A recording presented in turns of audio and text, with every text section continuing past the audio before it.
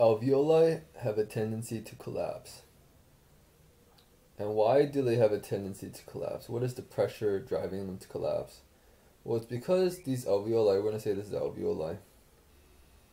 It's lined by fluid. And this fluid is attracted to each other. So this fluid wants to be as close as possible to each other. So what is it going to do?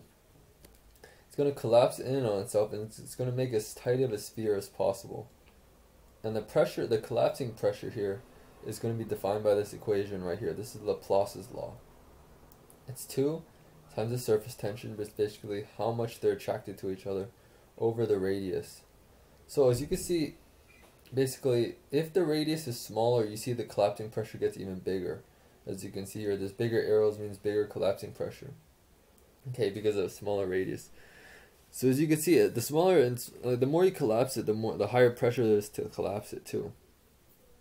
Okay, so this is a big problem because you want your alveoli to open up to get a bunch of air to pass through it. Okay, you need it to be bigger. That's why when you inhale, you're opening up your alveoli. But if you have too much collapsing pressure, that's not going to happen. So the way we're going to allow this to happen is through the presence of surfactant. Okay, and how does surfactant help us? So I've drawn surfactant in this yellow. What surfactant does is it breaks up the attracting force between the fluid lining the alveoli. So think of it as like kind of dotting it in. And so like that's it. What do you think of? Like, let's say you have you're in high school and you have like 2 kids. You have you're a teacher and all your kids are like flirting with each other, and it's kind of annoying, right? Because they're talking, they're flirting, they're passing notes. So what do? You move the kids around, you put kids in between the flirting couples, and so you've decreased the attracting and disturbance that there was in the classroom. That's what this surfactant is, okay? Okay. And how does the surfactant do this? Surfactant is basically made of a bunch of phospholipids, okay? So it's, you see, and phospholipids don't mix with this fluid stuff, so that's how it works. So now you have decreased the collapsing pressure thanks to this surfactant, and so now your alveoli can stay open for respiration, and it makes your alveoli just open up easier, increases lung compliance. So that's good. So we see here that this collapsing pressure is decreased thanks to surfactant. Now, as we see, surfactant is very important, and so you need enough of it for lung maturity and lung function. So what happens? The fetus is slowly making its surfactant. It's not there already. Its fetus has to make it, and it sharply increases its production at 30 weeks.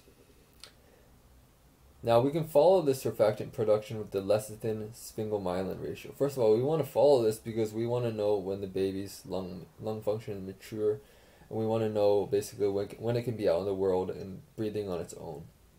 And so what is this lecithin Spinkle Myelin ratio? These are both phospholipids. Remember I told you that surfactant is also made up of a bunch of phospholipids. And this lecithin is one of the major components of surfactant. Okay, it's also called phosphatidylcholine. Sphingomyelin also makes part of surfactant, but it's also found in many other things. So we're going to measure the ratio of lecithin and sphingomyelin in the amniotic fluid. And when that ratio is greater than 2:1, that's when we know that the fetal lungs are mature.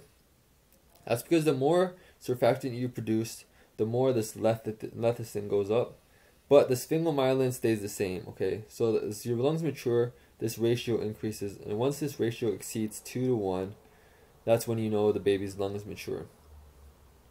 However, if the baby is born prematurely before adequate surfactant is being produced, the baby is going to be at risk of having neonatal respiratory distress syndrome. We're going to talk all about this, but you can already kind of figure out why this is a problem, because if you don't have enough surfactant, your alveoli don't open. You're not getting enough gas exchange, so you're going to have problems. So now, neonatal respiratory distress syndrome, NRDS.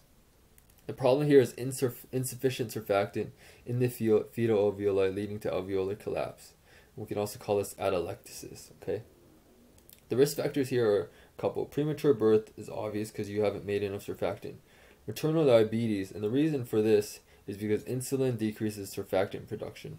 And in maternal diabetes, you get too much insulin because you have all that glucose, so you have extra insulin, you're going to decrease surfactant production. The insulin's not working very well, but there's going to be a lot of it. It's not working well on the mother, but there's going to be a lot of it. It's going to work on the baby. It's going to decrease their surfactant production.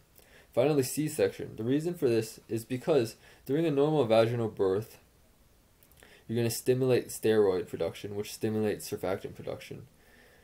Because it's a bunch of stress, because stress-induced steroids from a vaginal delivery.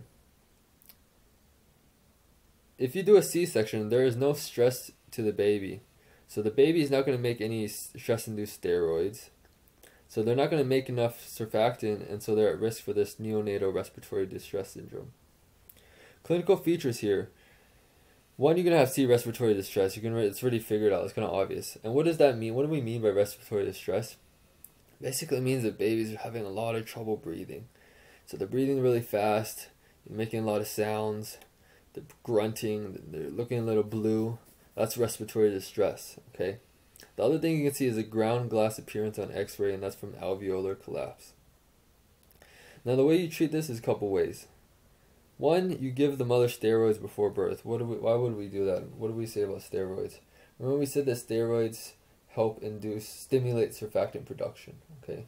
So you give it to the mother, steroids go over to the baby, and then the baby will make a little bit more surfactant.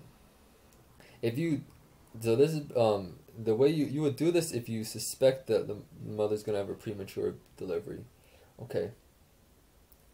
The other thing you could do is if the baby's given birth, he's come out, and he develops neonatal respiratory distress syndrome, you can give exogenous surfactant to the infant. You can also give supplemental O2 just to help them. They're having a lot of trouble breathing, so you give them extra O2. However, this O2 can have its own complications, okay? High levels of oxygen can lead to retinopathy of prematurity and bronchopulmonary dysplasia. So retinopathy of prematurity arises because you just have too much oxygen, and oxygen makes all these free radicals. It's going to damage the eye. You have eye damage, and you can lead to blindness, okay?